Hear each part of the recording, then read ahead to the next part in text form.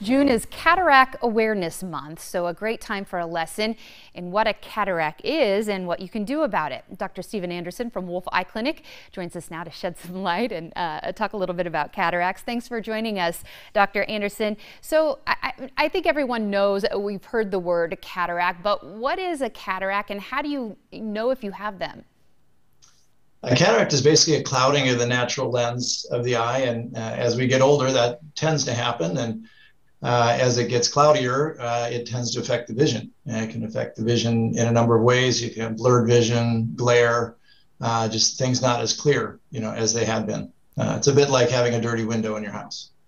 That's a good description. Is there a certain age at which most people develop cataracts, like an average age?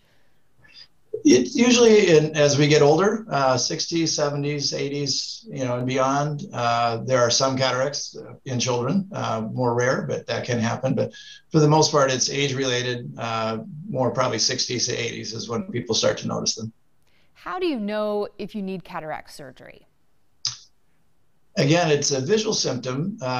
Typically, you're going to notice some disturbance in your vision, not as clear as you'd like it to be, or as I mentioned, glare, that kind of thing, with headlights at night, sunlight, that kind of thing.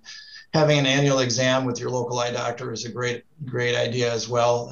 They can help you determine what may be causing your visual symptoms. It may not be cataract, but cataract is one of the leading causes, or the leading cause of visual loss in the United States. And actually the leading cause of blindness worldwide.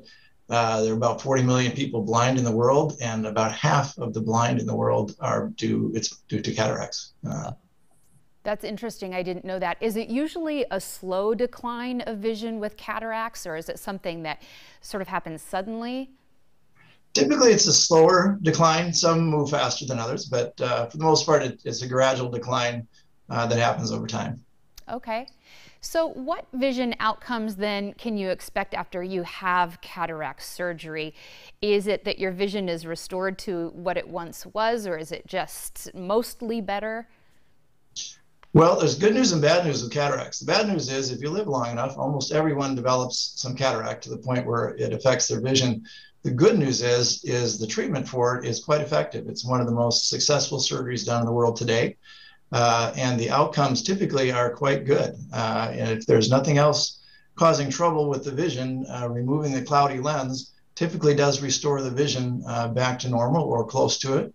And now with the various lens implants that we have, often we can make people's uncorrected vision, their vision without glasses, quite a bit better than it ever had been. Some patients even aren't wearing glasses after their cataract surgery. Huh. Well, tell us about cataract surgery. You mentioned that. Walk us through what that procedure is like. Basically, it's removing the cloudy lens, the natural lens that you were born with, and replacing it with a new artificial lens implant. Okay. And so recovery is, what's the recovery like then? Recovery is usually pretty easy for patients. It might be a little scratchy the same day of surgery, a little blurry, but it isn't usually too much. And by the next day, they're usually up and about, able to drive, do most of their normal activities. And usually, if they're going to wear glasses, we'll change them at about a month out. And they're usually quite functional early on. So it's not a long recovery time. Often are taking drops for several weeks afterwards, but usually doesn't slow people down too much. Okay. Dr. Anderson, thank you so much. I've learned a lot about cataracts today from you. Thank you.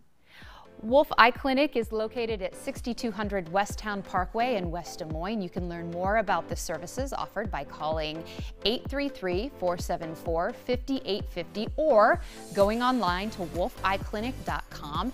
And don't forget to check them out on social media as well.